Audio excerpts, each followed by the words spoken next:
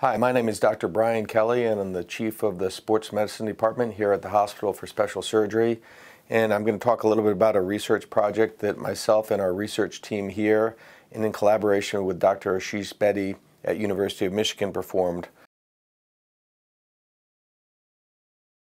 We were looking at the characteristics and outcomes of arthroscopic FAI surgery on athletes who competed in the NFL.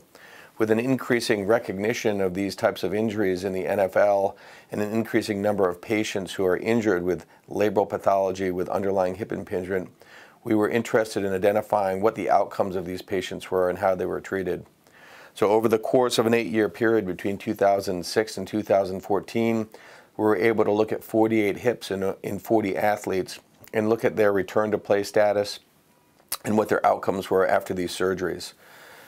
This was an interesting study because when we compared this to the earlier studies looking at NFL injury surveillance data, trying to identify hip injuries in the NFL, there was a significantly lower percentage of hip injuries identified.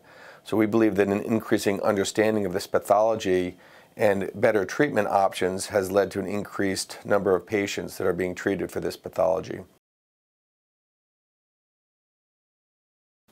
The findings were that there was a very high rate of return in these athletes after arthroscopic FAI surgery, and was much higher than what had previously been reported in the orthopedic literature.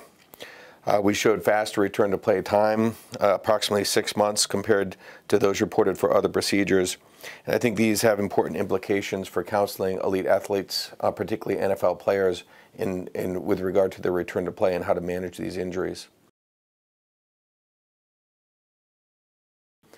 We have a lot of additional studies that we need to do to look into this more carefully. Specifically, we're interested in re-evaluating the NFL injury surveillance data to see if there's an increasing number compared to the original study performed back in the early 2000s in identifying hip pathology in these athletes.